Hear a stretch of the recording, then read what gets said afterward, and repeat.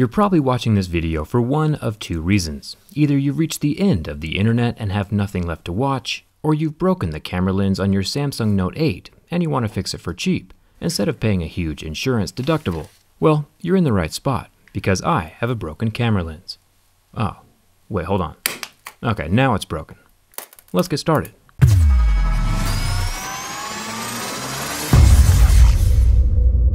The biggest tip I can give during this operation is to go slow, be careful, and don't let the glass fall into the camera unit. Glass dust inside the camera will keep it from focusing later on. I'll give you some tips on how to correct the situation if it should happen to befall you. There are two types of lenses, one that comes with the full metal frame. This would need to be installed under the back panel, which is a little more difficult. But if the back glass of your phone is already cracked and needs to be replaced anyway, it's easier to replace the frame of the camera lens and the back panel at the same time.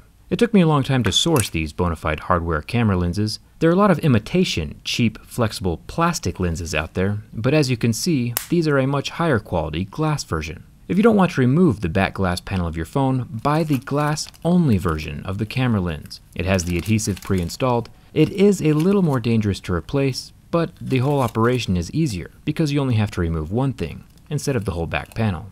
I'll explain. Heat is going to be our best friend during this operation, along with a thin pair of tweezers, which I'll link in the video description. Heat softens the adhesive under the glass layer, making the little shards of glass easier to pull up without breaking them. You want to minimize the breakage as much as possible.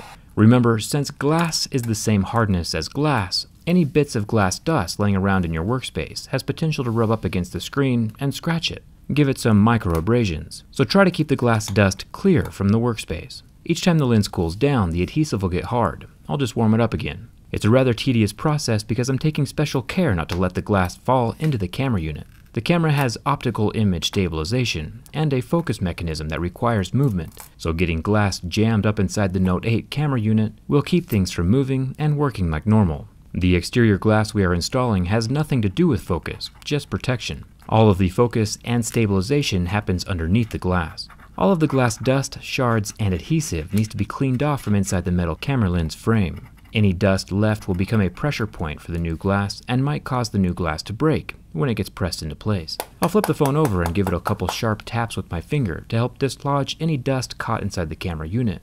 It looks like this Note 8 is focusing on both my hand and my metal pry tool, easy enough, with both the normal lens and the telephoto lens. So now it's time to put the new glass into place. I'll have these bona fide hardware lenses linked in the description. The important thing is to make sure there are no fingerprints on the inside of the lens before putting it down.